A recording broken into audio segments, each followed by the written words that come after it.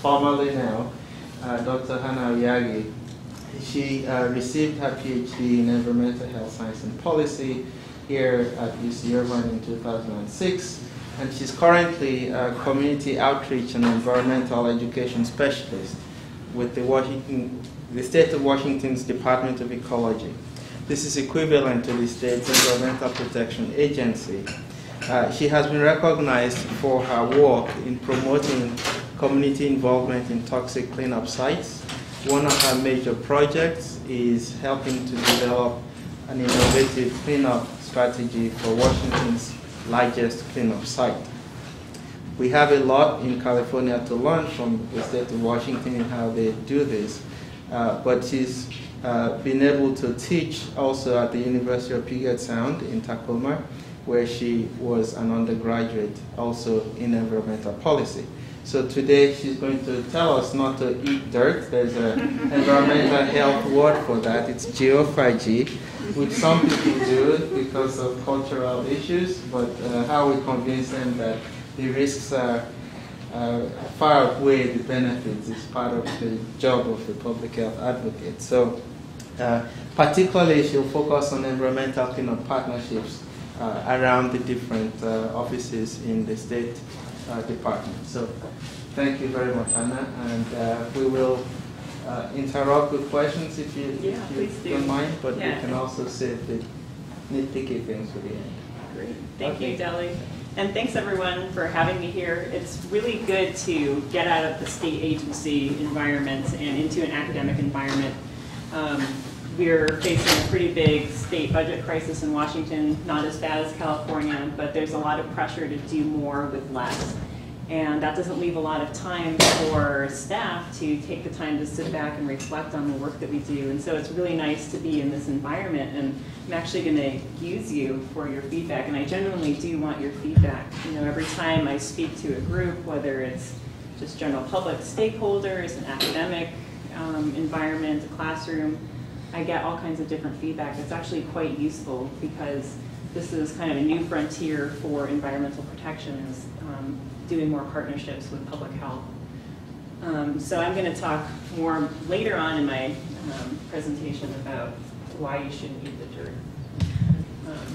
And I'm trying to move away from PowerPoints with just text. So this is going to be mostly visuals. So I'm going to do a quick introduction to the state of Washington. Has anyone been to Washington?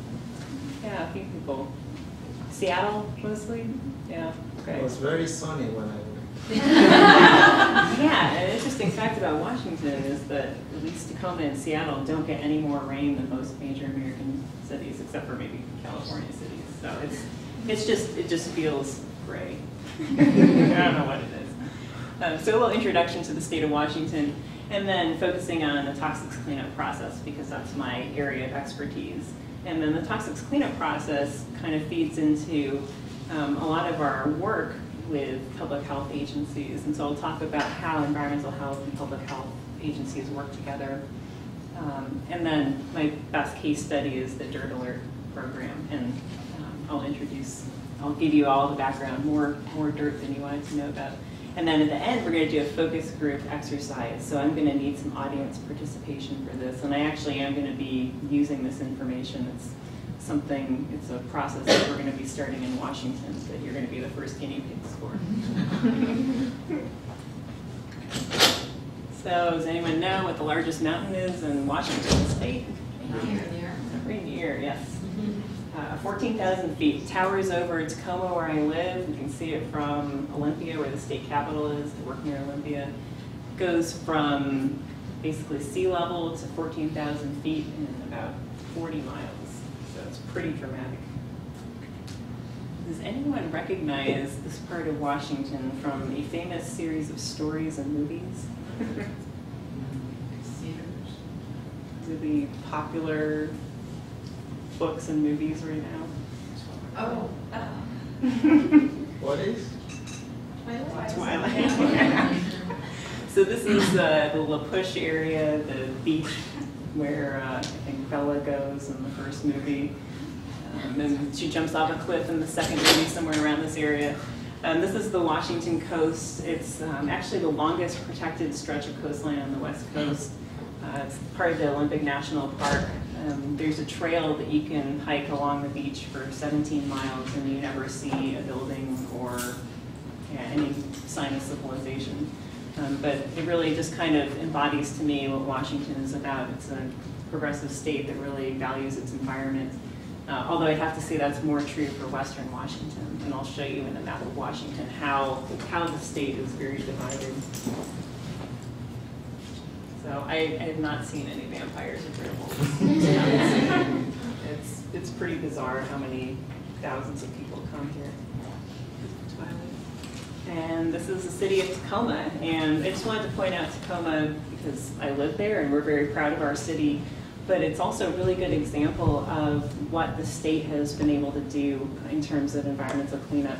Tacoma was basically founded on the timber industry. The Northern Pacific Railroad terminus was located in Tacoma in the 1880s. A huge port city grew up around Commencement Bay. And with all that industry, there was a lot of contamination. Basically, the entire Commencement Bay area is filled with cleanup sites. And one of the things that the state was able to do was give about $30 million to clean up the waterfront area. And you can kind of see part of it. The waterfront runs under this bridge, and then further out, it's a couple miles long. And this weird-looking cone here is the Museum of Glass in Tacoma. I don't know if you guys have heard of Chihuly, but he came from Tacoma, he grew up there. And so now we have a Museum of Glass that features a lot of his work, and he sends his artists there. And this is actually a hot shop inside, so people are blowing glass in there. But this was made possible because environmental cleanup happened first. A toxic cleanup site was finished, and then they were able to do redevelopment. This brick building right here was an old grain mill, which was redeveloped into condos. So this has kind of happened all along the waterfront in Tacoma. And then just up from the waterfront, the University of Washington, Tacoma, the campus is only about 20 years old. And what they did was they took a bunch of old warehouse buildings and redeveloped them into the campus. So they were able to fill in a part of downtown that really was pretty deserted and unused. The land was cheap. They had to do some cleanup as well. There are a lot of leaking underground storage tanks they had to deal with. But in the process of doing that, they really revitalized the downtown area. And then you just have a bunch of beautiful architecture in Tacoma. This is a high school, if you can believe it. It was built as a hotel around 1900. Part of it was destroyed by fire. The hotel never opened, and the school district bought the building for pretty cheap and then turned it into a high school. So it's a stadium high school. It's been in a number of movies. Yeah, Sherry? Was this Brownsfield redevelopment projects? Or? Yeah, so we consider this a brownfield redevelopment project. There's a really, actually I'm going to a conference in a couple of days on brownfield redevelopment. Tacoma was actually a big, kind of a nationally recognized example of a big brownfield redevelopment project that really kind of turned around the city. And actually, technically, EPA doesn't consider this a brownfield redevelopment because it's too close to Commencement Bay, which is a superfund site. It's actually one of the nation's first superfund sites. So, by definition, you can't get brownfields funding for something that's already adjacent to a superfund site. But we consider this in the state a very, very successful brownfields development. And then this is our old city hall. So I love Tacoma, a lot of great architecture, a lot of great little neighborhoods. And then this is Washington State. So I talked about Western Washington being different from Eastern Washington. The Cascade Mountain Range really kind of divides the state, environmentally, politically, everything's quite different on either side of the state. And what I wanted to do was show you a few areas of the state and how our state's history has kind of led to the current environmental health problems that we're dealing with and that give us all a Department of Ecology a job. So that's Tacoma right there, highlighted. And Tacoma, I said, was built pretty much around industry, railroad, and port. This is Port of Tacoma. There's actually quite a few ports in Washington. Port of Tacoma is one of the largest ports in the country, actually, in terms of the volumes they do. And this is great for the region, but it's also led to a lot of environmental problems with all the development in the port area. Basically, there was a demand for land, so it was the tidelands were filled in to create artificial land to build the port on, and that destroyed a lot of really critical habitat. Clemson Bay used to be a great place for migrating birds to stop. There are a lot of salmon species that use Clemson Bay before they swim upriver to spawn, and that, you know, the development of the port really destroyed that environment, and then there's been a lot of toxic contamination. So we're trying to undo 100 years of work to destroy the environment. This is the Seattle, Everett area. I just wanted to point out this area because Boeing is probably, it's a little hard to see, but it's inside one of Boeing's huge facilities. Boeing's one of our important industries in Washington. And they also have a number of our worst toxic cleanup sites. So we're very proud of our aviation history, but Boeing actually costs state taxpayers quite a bit of money because they're trying to clean up a number of their sites. They use a lot of chemicals and jet fuels and solvents that ended up in the ground and then in our water. This whole region of the state is kind of known for its forest products industry, and this is a picture of a pulp mill. So pulp mills take wood and basically break down the fibers into pure cellulose, and then they use those fibers to make paper. Paper is probably the most common thing you think of. There's a company up in Port Angeles that still makes telephone book paper. I think they supply most of the United States with telephone book paper. Probably a dying industry, but they're still optimistic. Yeah, I don't know. But pulp mills create a lot of contamination. And one of our most complex cleanup sites that we're dealing with right now is a former pulp mill. So they not only emitted dioxins into the air, which are now spread throughout the city of Port Angeles, but they also, you know, up until the 70s when we had water quality regulations, up until then they just discharged all of their waste into the harbor, and they're producing a huge amount of pulp. So the whole harbor is pretty much contaminated with chemicals from their operations. Eastern Washington is known for its apples. You probably have all eaten Washington apples. Apples also represent a huge headache for Department of Ecology. From about 1900 through the 1940s, lead arsenate pesticides were the primary pesticide used on apple orchards and other fruit orchards. And lead arsenate pesticides, when they fall off the apples, off the trees to the ground, they don't disintegrate over time like organic pesticides do. They just stay in the soil. And what we've seen happen in Eastern Washington is a lot of these old orchard lands have been redeveloped into housing developments. They've become schools and childcares and parks. And no one really realized that there is an issue with lead and arsenic in the soil. And so we're now just starting to tackle this issue. What are we going to do with thousands and thousands of acres that are contaminated that are now people's homes? And then I'll point out one other area right here in the middle of the state. This is along the Columbia River. It's a little hard to see here, but this is a server farm. Google and Microsoft both have huge data centers in central Washington. And they located out here because there's cheap hydroelectric power and there's a lot of land, and people didn't really care that they built these, you know, several 100,000 square foot warehouses to store all their servers. So when you're Google searching, you may think that there is no environmental impact, you know, just on your computer, but your Google searches are running through this huge, huge data center. And there's a really big issue because with all these data centers clustered around this little town in central Washington, if the power system goes down, they're relying on diesel backup generators, and they do have to use these if the power goes down because they have to be constantly running the servers.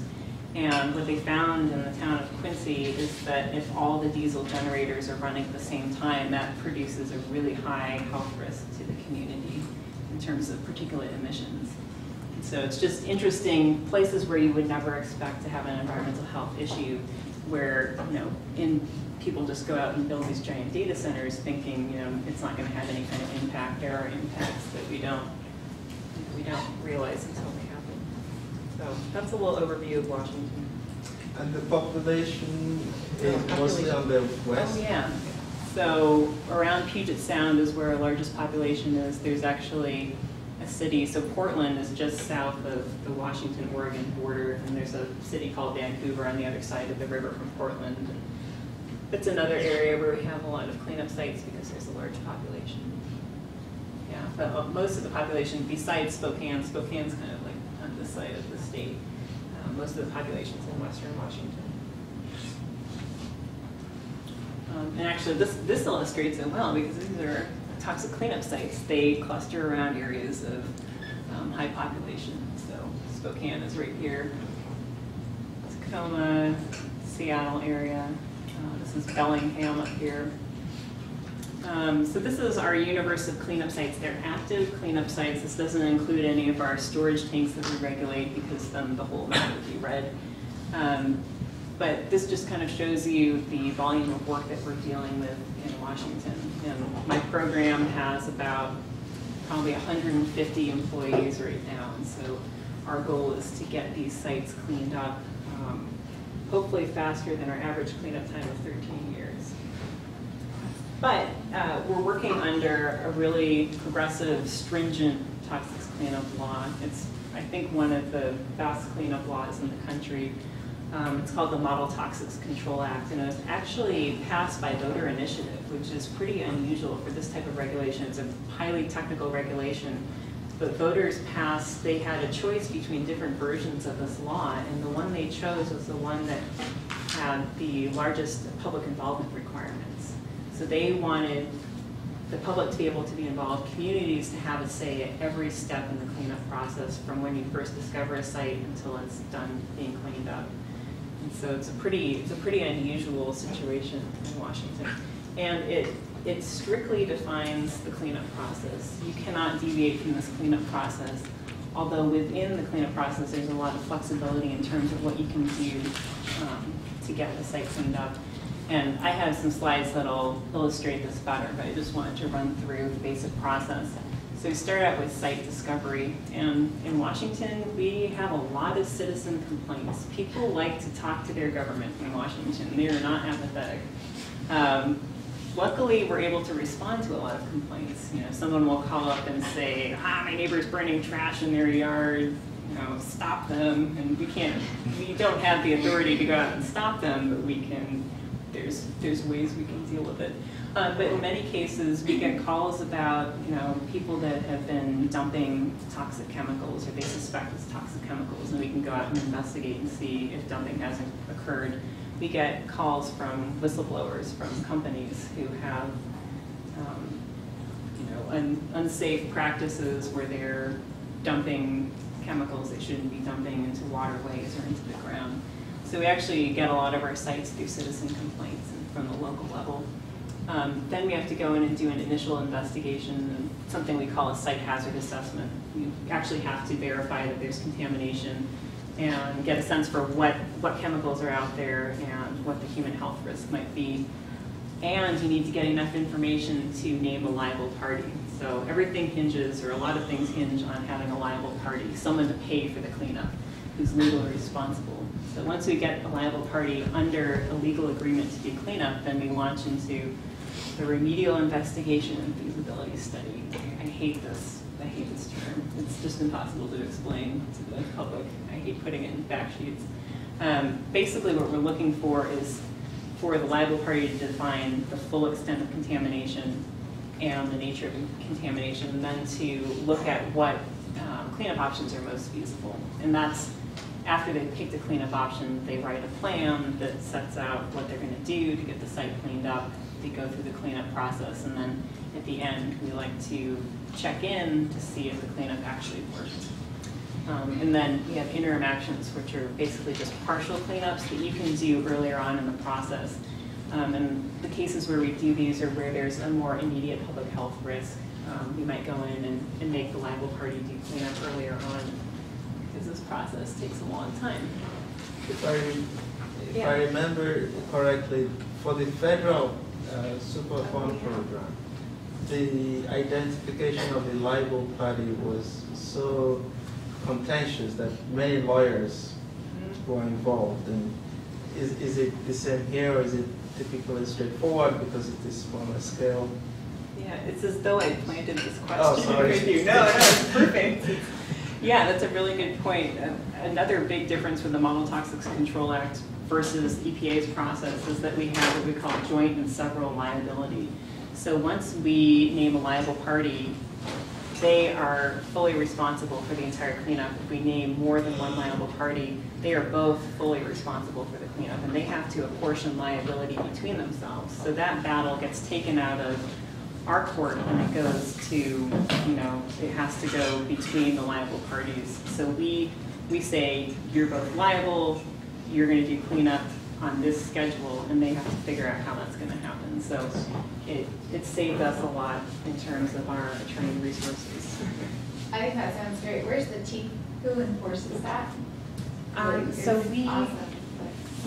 the state has kind of different levels of enforcement power. Typically, we try to enter into what's called an agreed order, which is kind of the most cooperative type of legal instrument you can have. And a lot of liable parties, actually the vast majority, do end up going into an agreed order. And without any kind of threats from Department of Ecology, they go ahead and do the cleanup. In a large part, that's driven by often a need to sell the property. An industry's gone out of business, they want to unload the property, they can't do that until it's cleaned up. Or there's community pressures, or a local government has offered to buy a property once it's cleaned up. Then we have something called a consent decree, and that actually settles liability with the state. So with a consent decree, that usually happens later on in the cleanup process, but that's a more legally binding document, and basically liable parties agreeing that they will see the cleanup all the way through the end in exchange for the state never bothering them about that site again. And then we have enforcement orders where we can force companies or liable parties to go out and do cleanup, and the penalty there is what we call treble damages. So if we have to spend any money on the cleanup, then we charge them back 3 times what it cost us. So that's a pretty good threat if we need to use it. So there's some teeth in Washington at least.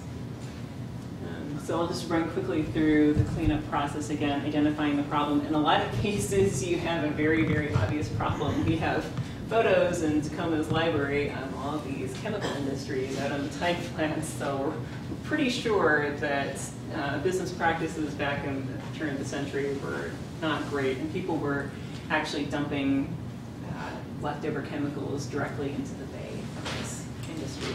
In some cases, it's a little bit more difficult to identify a problem. You're dealing with a mom and pop grocery store, gas station type business, and there you have to go in and figure out if maybe their underground storage tanks are leaking.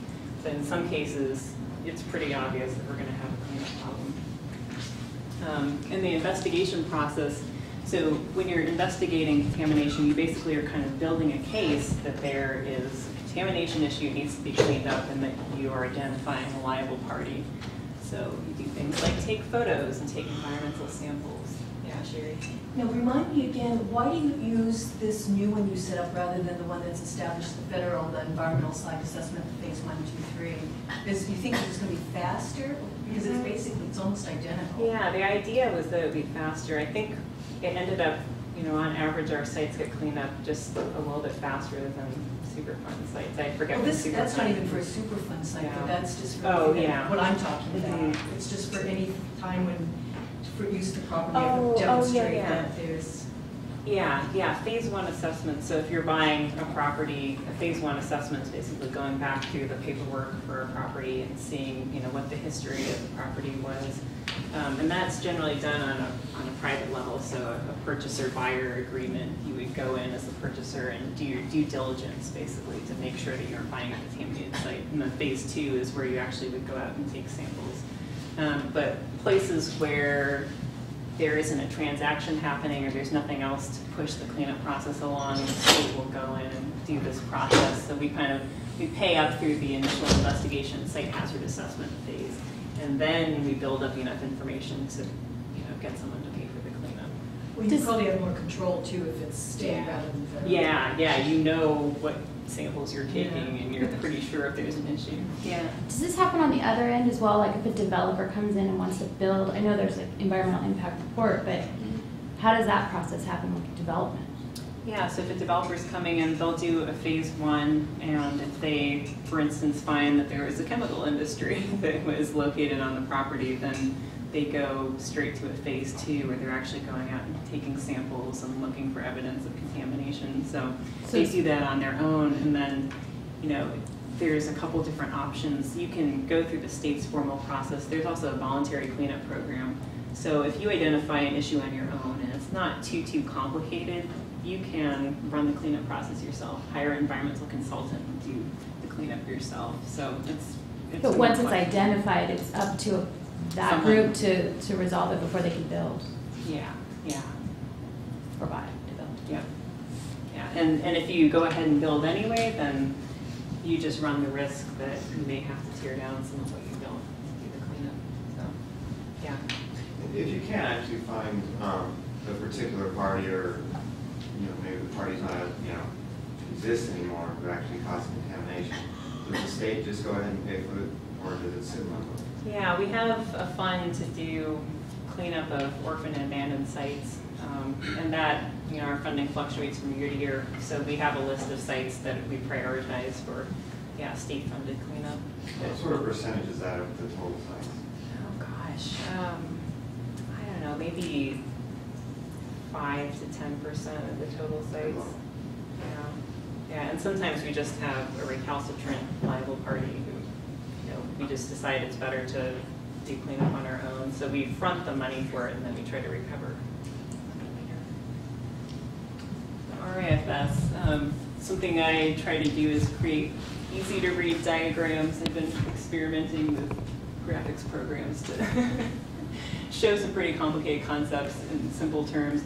So a remedial investigation, basically you're looking at aerial extent of contamination. So across a property, if you're just to look at the surface, how far does contamination go? So if we're looking at something like dioxins from air emissions, those are generally found in the top 3 inches of soil. If you're just looking at, across the town of Port Angeles, where are dioxins in soil?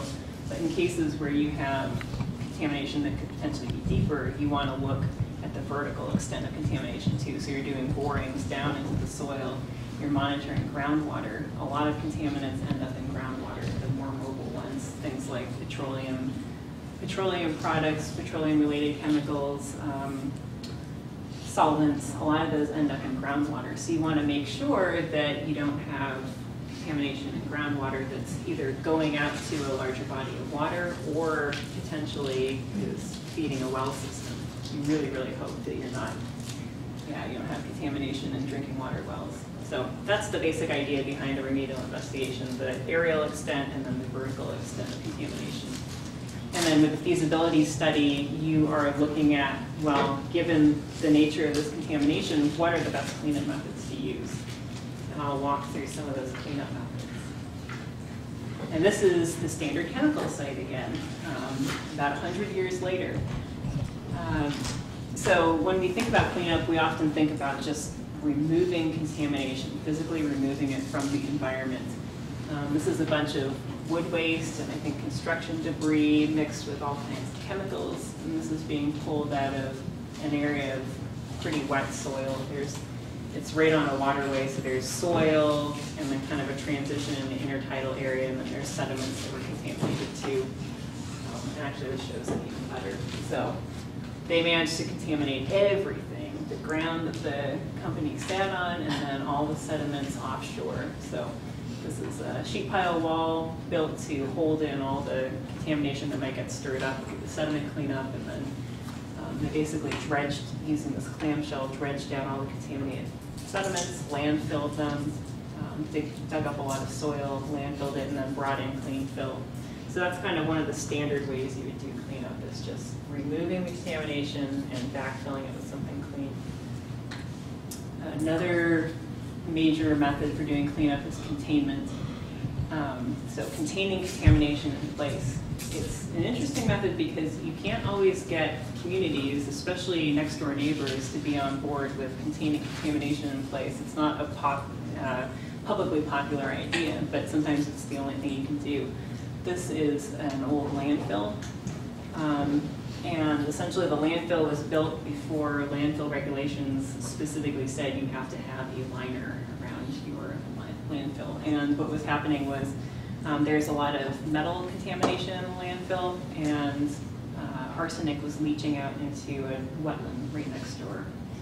And so what happened was the company responsible for the landfill dug a giant trench all the way around the landfill and poured bentonite clay to form a slurry wall. So bentonite clay is, you can pump it in kind of a liquid form, but it forms a pretty complete impermeable barrier around the landfill. So containment's one way to do it, and then you cap over the landfill with impermeable liner, and then they covered it over with soil. And the neighbors aren't thrilled, but yeah, or you could build a park or a golf course on top.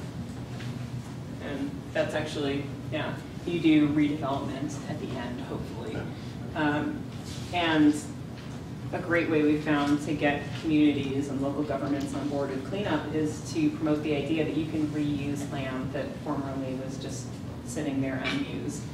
And this is, again, the Tacoma waterfront, that Museum of Glass Cone, a bunch of condos that were built on a contaminated site. I forget what industries were sitting down here, but there was basically industry lining the entire waterway, and it all had to be cleaned up. And then with redevelopment and cleanup, you have institutional controls. And this idea is really important to how public health agencies get involved in the cleanup process. Institutional controls can be as simple as just going back and checking to make sure that a landfill liner is still working. But sometimes we have more complicated institutional controls, so where you can't actually complete cleanup because of some sort of technical issue, and sometimes it could be the size of the site. The example I'm going to talk about in a few minutes is the Dirt Alert program, which deals with area-wide arsenic and light contamination from a former smelter. And that's a 1,000 square mile site. So there are technical barriers to actually doing cleanup. In that case, we use what we call institutional controls, other methods of ensuring that the public is protected. And it's actually a pretty big component of cleanup, and we're starting to explore that a lot more as a state. It's written into our cleanup law, but typically we've been dealing with these sites that are pretty small and manageable, where you can actually remove all the contamination, and you don't have to worry about public health issues or environmental health issues afterwards. So institutional controls are a really important part of the cleanup process, we're finding. So how do we interface with public health agencies? This is where it hopefully becomes a lot more relevant to what you guys are doing. So the way it's structured in Washington State, at the state level we have Department of Ecology, so we deal with environmental protection. And then we have Department of Health, and we collaborate a fair amount on cleanup sites and other environmental quality issues. And then at the local level, local governments don't have statutory authority over the cleanup process, but they do play a really important role. They often will provide funding for cleanup, or they will purchase a contaminated site to make it easier to get the cleanup done. So they might take the liability away from another liable party, and then we find it's a lot easier in some cases to work with the local government because they're interested in getting a site cleaned up fast and getting it redeveloped. And then again, on the health side, Department of Health, we work a lot with them, but they also delegate much of their authority to their local county health departments. And I think the structure is the same in California. You have State Department of Health, and then you have the county health departments that really do the vast majority of the on-the-ground work. And with county health, we always work with the environmental health division of whatever county health department we're working with. And in Washington, they get a lot of their funding from Department of Ecology to do these site hazard assessments. That's that initial investigation phase in the cleanup process. So they get involved right from the start. They often know communities, well, they always know communities a lot better than the state does. They know what some other concerns might be in the community. They know about the neighborhood where the contamination issue is. They often have a better relationship with the local government, so we have them go in and do that initial portion. And then they have the health promotion role, especially in working with institutional controls. So places where we can't do cleanup and we need to implement some sort of public health measures to protect human health, that's where we bring in the health department. I have a couple questions for you guys to make you wake up and do some work. Risk communication is a really important part of the work that we do, and something we rely on public health agencies quite a bit for, because that's generally their area of expertise. And I love asking this question to different groups because I always get a slightly different set of answers. And I wanted to ask this question because we're not always aware of all the different ways that toxic cleanup sites can impact communities. And I'd just like to kind of hear a brainstorm, like throw out whatever you think about this response. How do cleanup sites impact communities? If this was in your backyard, how would you be impacted? Health issues, visual health issues. Like what kinds of health issues? Like diseases, respiratory infections, possible, mental health with like the lead. Right, so if there's lead dust sitting on the surface of contaminated sites, blowing across the fence into your yard, your kids may be exposed. There could be direct health impacts. Anyone else? Other ideas? It makes a big impact in just the education of what actual exposure can be. You don't always think what would be coming out of a smokestack. There's some research done. So you're saying it makes communities more sensitive to other issues? If you're getting sick, you may not correlate it with anything in your surroundings. But once you draw those two lines together, people become a lot more aware of their surroundings. I would think it would affect a lot of health behavior as well. Like we just moved to a really heavily polluted area, and I don't like running anymore, if that makes sense. You know what I mean? Like, so knowing if there's a heavy amount of smog in the air, I'm much less, inclined to go for a run or go even outside for a walk. So, It might impede like economic development, like other industry or companies coming in and growing their business there because they might be more savvy and know they don't want to put business there. Yeah, that's always the risk you run. Anyone else? Yeah.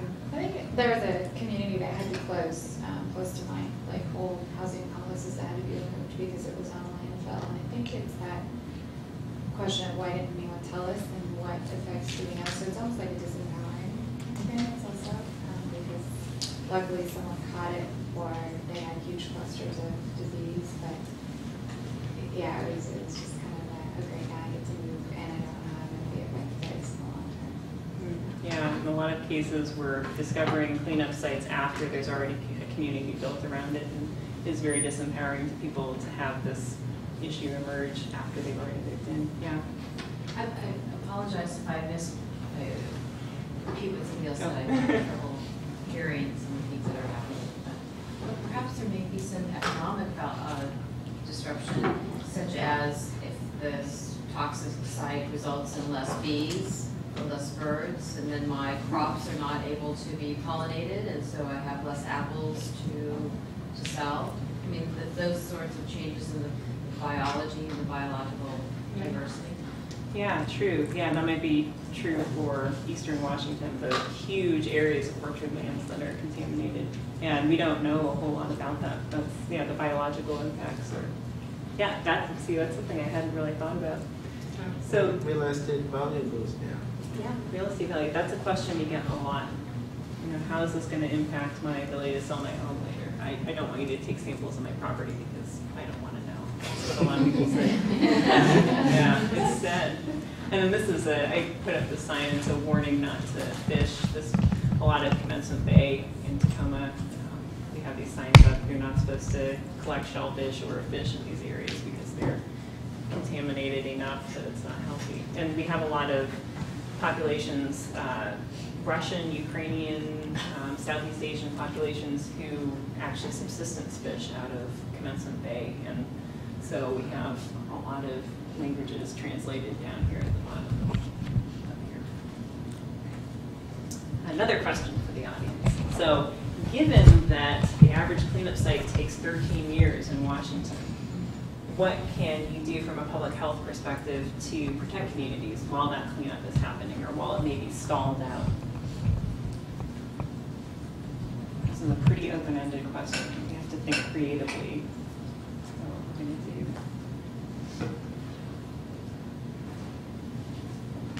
So we talked about those impacts. Yeah. We maybe educating people living around the area about how to reduce their exposure to whatever contaminant is there. Yeah, yeah. So how you can reduce your exposure. What are some ideas about how you can reduce your exposure? So what if your yard is contaminated with lead and arsenic? Don't have your kid play in the yard. Yeah. Or we hate to tell people to do that, especially in Washington where it's so hard to get outdoors in the winter, but what are some alternatives to just not playing outside? In a park. Yeah, that's nice. Yeah, okay. Yeah, if you know your park is clean. Yeah.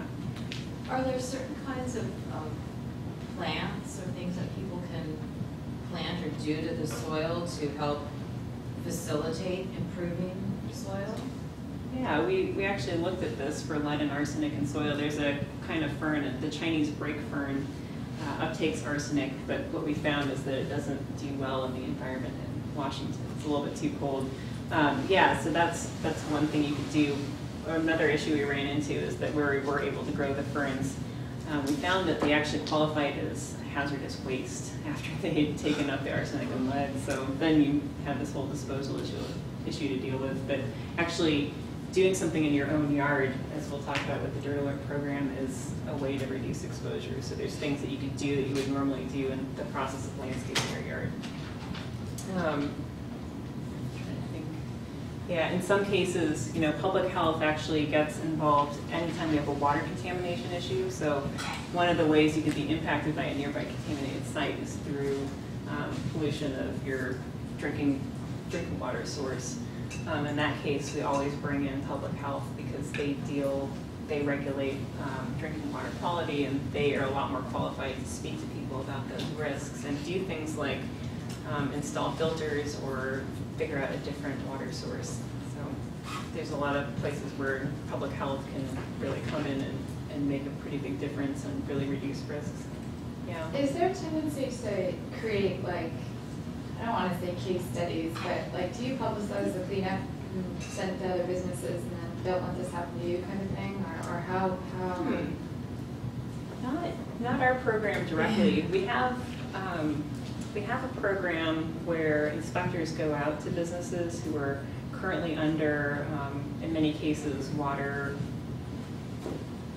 discharge or waste discharge regulations, and they kind of use that as a reason to comply with state regulations because you don't want to have a cleanup site down the road, or you don't want to be fined. In a lot of cases, it wouldn't probably lead to having a cleanup site, but yeah, where we can, we try to promote the idea that I do something up front to avoid a problem down the road. So I said I would talk about partnerships, more about how we work with Department of Health and local health agencies. And if we go back to that cleanup process, there's a couple of ways that health is involved. So local health, I said, we give them funding to do that initial investigation and site hazard assessment process. So they're involved right from the start. And those are more environmental science type staff who work on that type of work. During the remedial investigation process, we are looking for how the environment is being impacted. We're also looking for human health risk. And if we think there's potential for human health risk, then we give our data to State Department of Health. And they do what's called a health consultation or a technical memo that basically advises us as to what we should do to address human health risks. And so sometimes it can be we've been doing a lot of work on cleaning up Puget Sound. We've done a number of studies of different embayments around Puget Sound. So we collect a bunch of sediment data, we give that to the Department of Health. They tell us if they think that people should still be harvesting shellfish from those bays, or if kids are going to be at risk if they're playing on the beach. So they give us their opinion, and then it's up to us, or us working with Department of Health or local health, to put up signs, put a ban on fishing or shellfish collection, or sometimes this drives us to take more immediate measures. So we do an emergency action, we could do an emergency removal action, so we remove a huge portion of the contamination before we've gone through any of the other processes, just because we know it poses large human health risk. Or we move to interim actions, those partial cleanups that deal with the biggest risks first. So the Department of Health is really important, and then local health is really important for risk communication. Because they know their communities better, we often partner with them, give them funding or give them the resources to work directly with communities to explain the cleanup process, to talk about how communities might be at risk. And that factors into those early actions that we do. And it also factors into the cleanup planning process itself.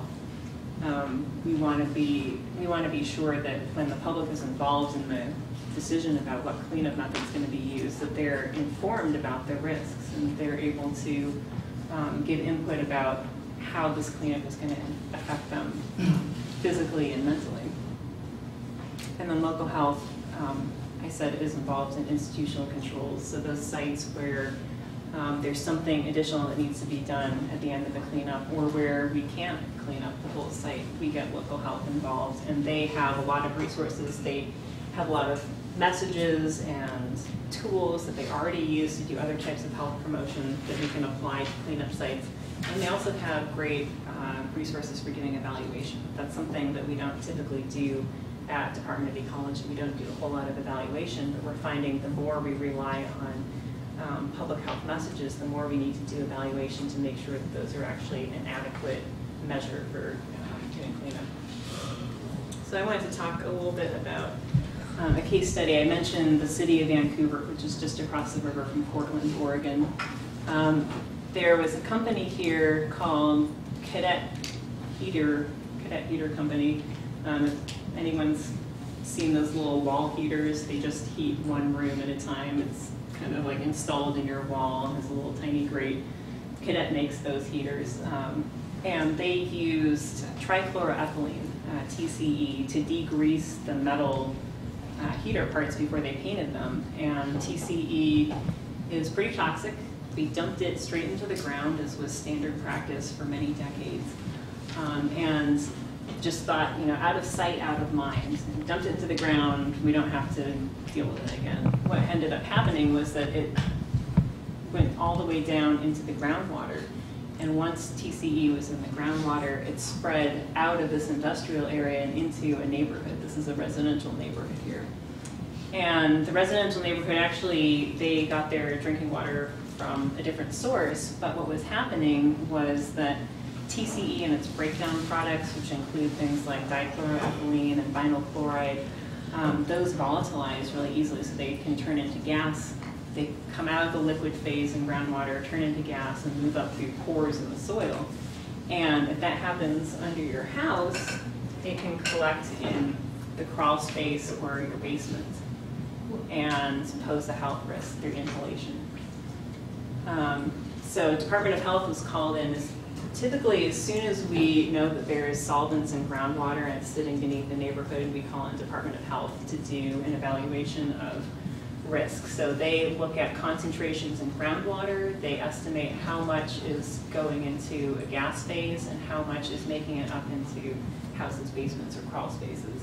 And then from there, they figure out what your risk is if you're living in that home. And as you can imagine, people were really upset in that neighborhood. It's something you don't have a lot of control over. It's very disempowering to know that these gases are coming up through your home and potentially your health is at risk. And so luckily what we're able to do is install soil vapor extraction systems, basically just a fan that blows out the contamination, filters it out, and then discharges the clean air back into the environment. But it was really important to have Department of Health there. So they did things like explained to the community, you know, if you have dry cleaning in your home, that's actually emitting higher concentrations of TCE and its breakdown products and perchloroethylene than you're actually getting from that groundwater exposure. So they were there to kind of set the context. It's a little bit tricky making comparisons with, you know, voluntary risks because people choose to get their clothes dry cleaned or not. But it was helpful for actually the people who came to the series of public meetings we did. I think were comforted by the fact that, you know, this is not out of an ordinary exposure, out of the normal range of exposures. So it was good to educate the community, but also to alleviate their concern and then to be able to do something about it. Who paid for the vacuum filter? The Port of Vancouver owns The property. the property now, yeah. So this is my big case study, the Dribbler program. Just wondering how much time I have left. Yeah. Okay. So this is the old Asarco smelter in North Tacoma. And it was a copper smelter, so they took ores and heated them up to high temperatures and extracted copper, but also arsenic. And this, pay attention to the height of the stack. It's about 570 feet.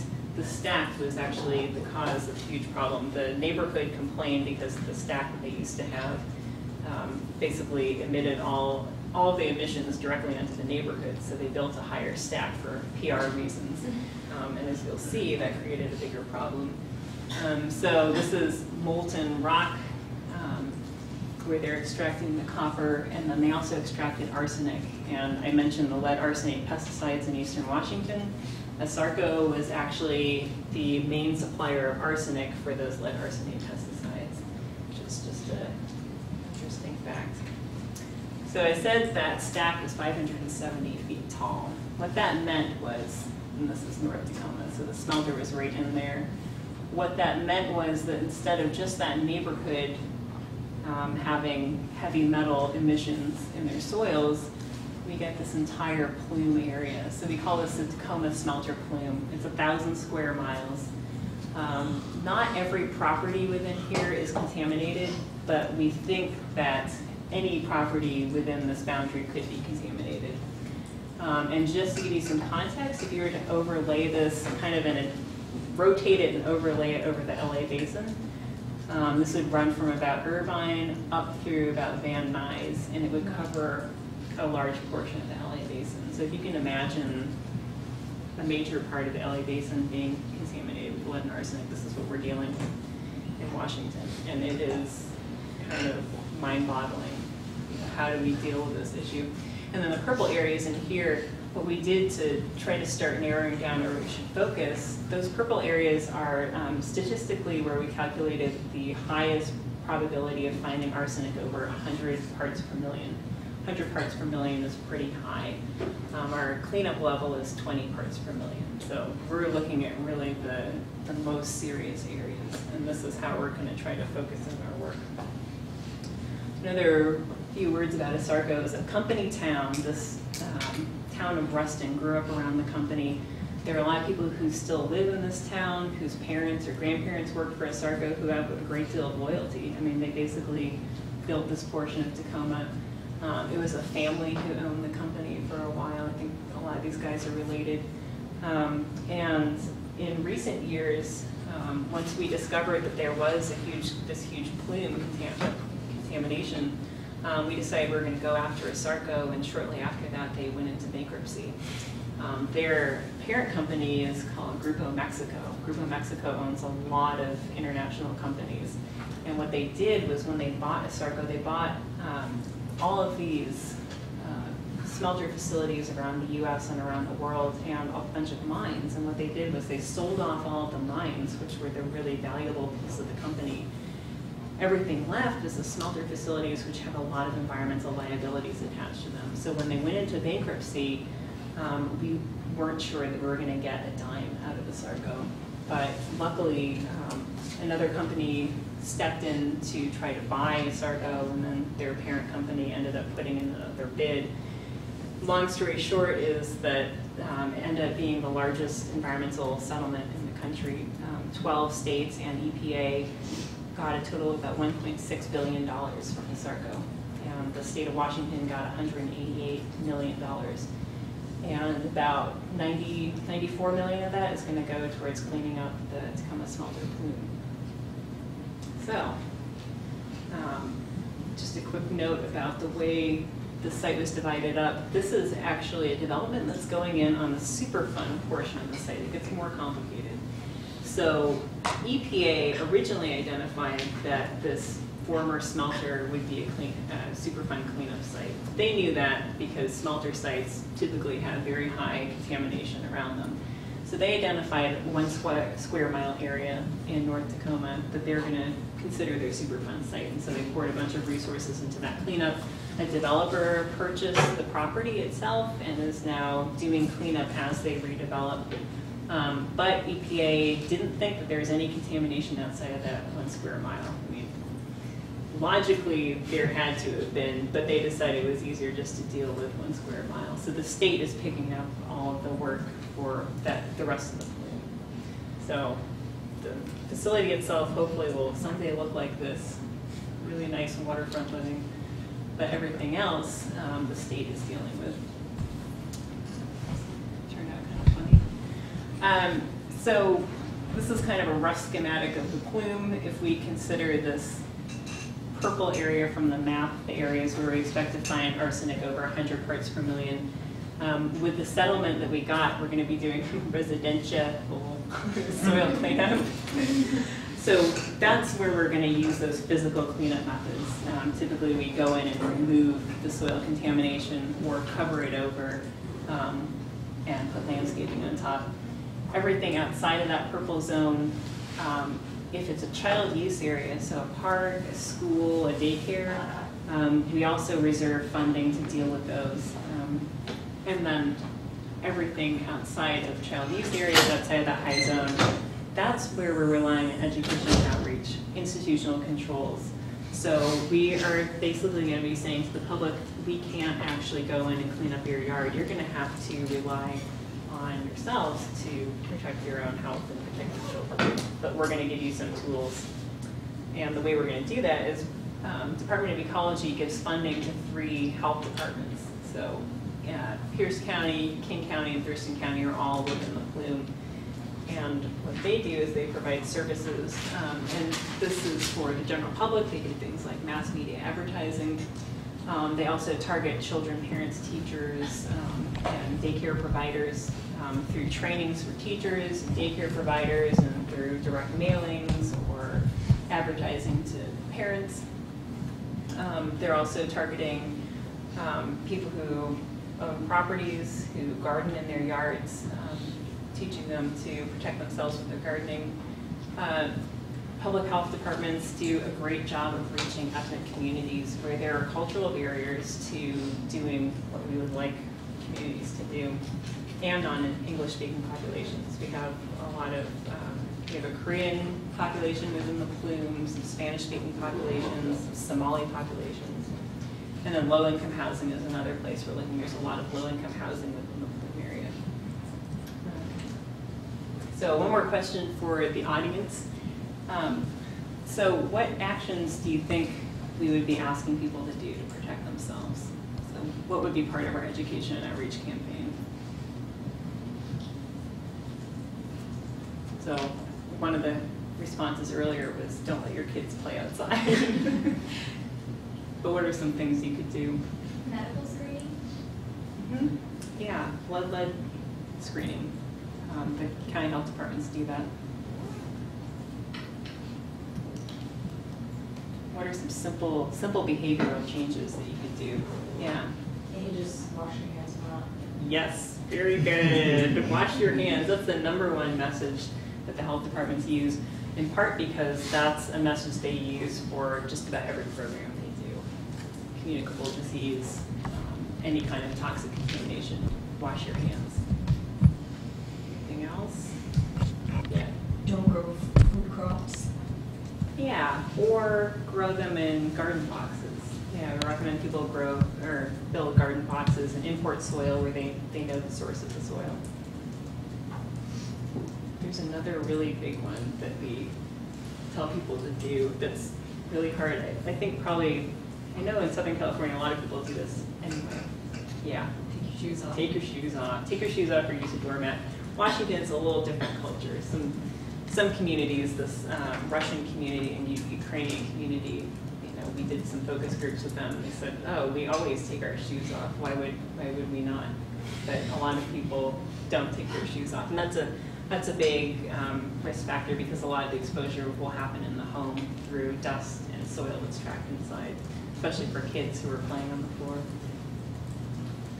So I have a couple more minutes. I'm going to do a really quick, maybe 5-minute focus group. And I'm just going to put this out there to you guys. I actually brought some materials that I'm going to pass around. These are what we actually use to do our education and outreach. So I'm passing around a damp dusting cloth and nail brush. And we also have some door hangers and brochures. So I want you to take a look at these things and think about what would make you be more aware of this issue. What would get you to pay attention to the dirt alert message?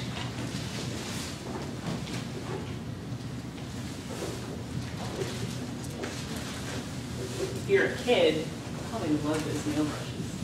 Kids flock to those nail brushes. And they use them. It's really interesting. We've gotten some good anecdotal feedback that kids use the nail brushes. The damp dusting clause, another message we have is that you should be doing damp dusting, not using a feather duster because that stirs up any contamination that's in the dust in your house. So use these claws, get them wet, wring them out, and use those to dust instead. Yes, another question. What would actually get you to change your behavior? So how many people take off their shoes when they go into their home? Most people. How many people wash their hands every time they come home from being outside or before every meal? Ooh, pretty good. So I wish I could take you guys to Washington and feel a lot better about the job that we're doing. A lot of people, well, okay, here's another question. How many of you vacuum your house every day? No one.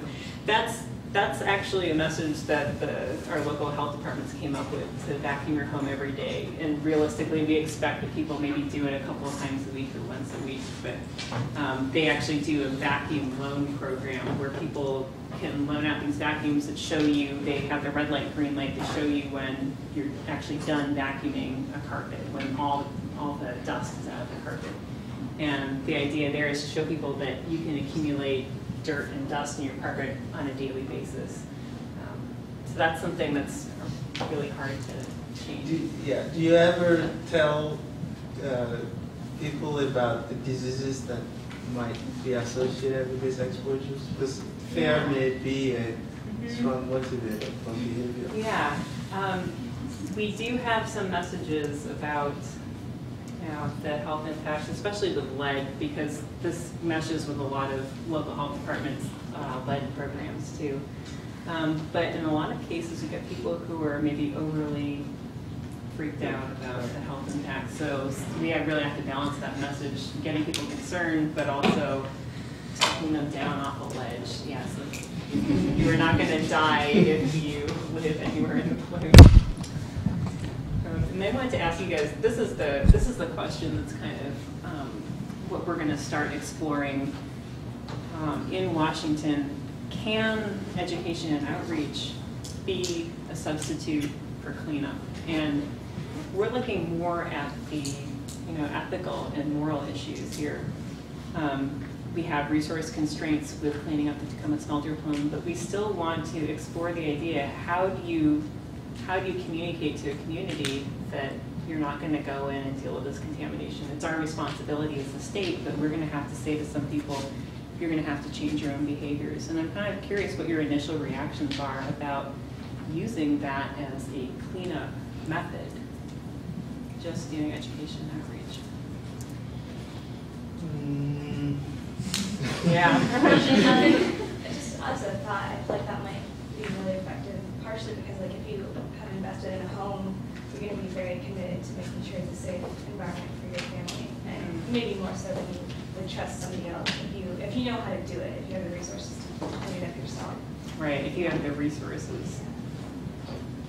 Maybe working with like community groups to like figure ways that they can help with cleanup.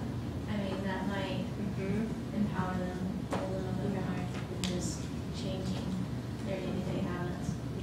And that's something we've looked at with ethnic communities, but we haven't figured out a good way. I'm kind of curious, what are some good ways to, partner with community groups or types of community groups that might be Seems good? like, because I do outreach and for research study, faith-based networks are a really good place to start, but with faith-based, it's about relationship building. You can't just go in and say, we want this from you. You have to identify like the components that will develop a relationship over time, like why should they trust you or believe you. So you have to kind of do a bidirectionality of giving back and maintaining and sustaining a relationship. But that's where people will usually listen the most that I've had experience.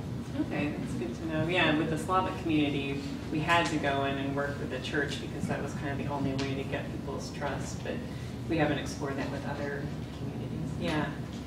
Is it possible to kind of spin this, not spin it, but create an opportunity for economic development? So let's say that if you're trying to say, don't be putting your vegetables, we want you to be growing your own vegetables, that's a wonderful thing, eat healthy. Is it possible for the cleanup effort to perhaps work with the community to provide an opportunity for someone to be building these above ground container places? Or if I'm not vacuuming my house every day because perhaps it's because I'm working all day, is there a way for the cleanup effort to work with the community to come up with employment opportunities for people who will provide those services to the community? So, I don't know. Yeah, that's an interesting idea. I mean, this isn't exactly what you're talking about, but something we've looked at doing is working with landscapers, just first and foremost to make sure they're protecting themselves, because landscapers working within the highest contaminated areas of the plume are probably at a pretty significant risk, but also working with them to, when they're doing their work, to do things that cover over contaminated soil. I mean, one of our big messages also is cover over bare patches of dirt in your yard, bring in compost or topsoil to cover over old soils if you haven't done anything to your yard. But yeah, maybe partnering with people who are working in the home or people's gardens. Yeah. I think I think the word substitute there is going to be very problematic, because I would think that the state is saying we're not going to clean up. It's up to me to protect myself. And I think you have a lot of problem with people like me wanting, because it's like something there, you can't forget that the soil is contaminated permanently. So you want to give some hope that eventually the soil will be cleaned up, but maybe for now, there are things I can do to protect myself. Because I don't want to live under the threat that there's always something out there. Right. Yeah, that's a good point. I mean, if we were to get huge tax revenues over the next 10 years, we might expand our cleanup areas. No, that's a good point. But it would get maybe a lot of environmental activists who will object to passing up the responsibility to individuals. Yeah. Yeah, I had a point. I mean, I think that's really important, and I think what could help with that is not leaving a community feeling like they're being abandoned. Like, I'm sorry, we can't do this. Right. You guys, need to focus on this. You guys need to, change in this way. But to say, okay, we can't do this for this and this reason, but we're here and we're going to continue to be here through the entire process. And so build a partnership, but beyond just building a partnership is also building presence within the community. Right. Yeah. Well, with the federal government, they have Rebecca, which is risk-based actions. And what you know that it gets more expensive the less concentrated. Right. The more you clean it up, the more expensive it is to remove what's there.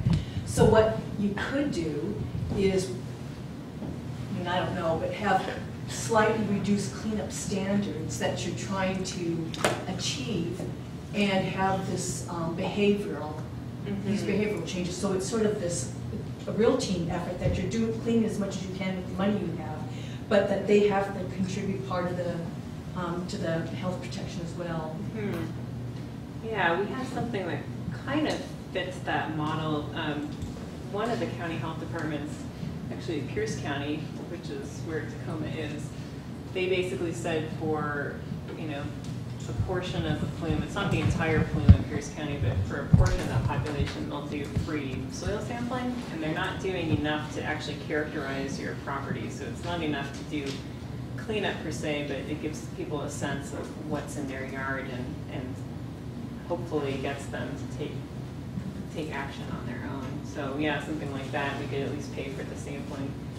Something we're running into is once you get out to the outer fringes of this purple area, your chances of finding properties that need to be cleaned up, it keeps going down. You spend a larger portion of your funding on soil sampling. Well, that's sort of what the risk-based is also, that you target the areas that are the highest concentration in where the people live, or where the housing developments, not industrial areas, and then you clean those high-risk areas first, but instead of cleaning them down to, let's say you're cleaning up the drinking water, or the groundwater, but it actually isn't even used for drinking water there. But you clean it up, maybe not to benzene 5 parts per million, or TCE, TCE 5 parts per million. Maybe you don't clean it up to that. Maybe you leave it at 10 or 15. And that would save you possibly millions. Is somebody keeping track of like the individuals doing the soil testing, like off the parish funding? Yeah, so they're tracking it, and we have a database for tracking all our formal cleanup sites where the state is overseeing cleanup, and so we don't include the county's work in that overall database because it's not characterizing it well enough to do cleanup, but they're tracking it. Hopefully someday we're going to set up a database that lists out every parcel within the plume, and where we can track, we can kind of check off parcel by parcel as we're able to do cleanup. That information is another big tool that we're going to need to make available for communities. If you're buying a home, it'll be good to know, did someone already do cleanup, or is the state going to be coming in the next few years and doing cleanup? Is there land that isn't yet developed? Because if you had like state-owned land and you could incentivize a developer to come in and either give them tax credits or land at a really cheap cost, then maybe they would pay for cleanup of certain areas. Yeah, that's a good point. There is actually a lot of undeveloped land. Clean land, of course. Yeah. To clean that land too. Yeah, Vashon and Maury Island here among the heaviest contaminated areas, and they also have a lot of undeveloped land. And a lot of people are going in there and building housing developments, turning agricultural land into housing developments, and so that's one area where we'd like to work with the county, who does the permitting for developments, to ensure that people are doing sampling and cleanup while they develop. And that's a really interesting issue because we're dealing with so many different jurisdictions. Like City of Tacoma is pretty progressive. They're already asking people to do sampling and cleanup, but they don't really have the authority to do it. So they really need for the state to take the lead on requiring sampling and cleanup. But some other cities don't want to do that. They don't want to hinder development. So it's going to be interesting trying to get everyone on board with a kind of a universal policy on how we deal with contamination. Yeah. Of course, even if the land were cheap, you're still going to leverage it. You're still going to have to borrow, and then you have problems with lender culpability. And the lenders may even be the most resistant to wanting to lend money on something that could turn into change from like a $50 million to $1 billion cleanup, or unless there's some kind of protection. And that's, of course, is what Brownfield kind of does. It helps with that protection. I think for the last question, I would just say, like if this was me, I would want to know if my behavioral substitution would actually do anything, in the sense of like, am I just putting Band-Aid on, or is it actually stopping me from getting exposure? So I think it would be important to communicate somehow, like you're exactly how much am I lowering the risk by doing this behavior. That's a really, yeah, that's a really Yeah, good because idea. it's like, I'll wear, you know, I'll go vacuum, like, I'll go vacuum my floors if that's really gonna keep me from getting lead poisoning. Or is that just like, here, this might be a good idea, but we're not sure. Right, yeah, So- quantify the risk, yeah. Yeah, that's something we probably do need to work on, I think. It's gonna be an interesting process, trying to assess the risk. Well, thanks everyone for your Thank feedback. you. This was actually